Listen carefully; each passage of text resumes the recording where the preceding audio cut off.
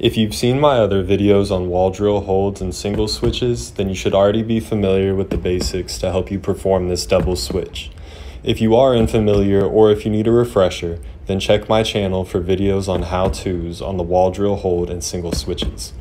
The one reminder I will put in is to stay tall and try to create a boom boom sound by putting in a lot of force into the ground as you drive back behind you.